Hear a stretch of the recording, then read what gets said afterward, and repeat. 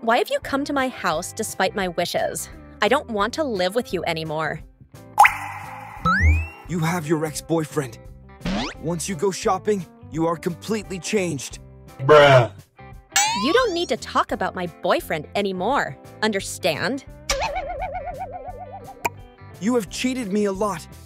I trusted you a lot and gave you my entire salary. Please, I beg you. My boyfriend has sent me my memorable moments with this gift. Please don't break them. I will return your entire salary. It doesn't matter to me how expensive the thing is. I will break it all except one. Even though you are always angry at me, your heart is pure. Yet today, you fed me ice cream with love, even after being so angry. I am happy.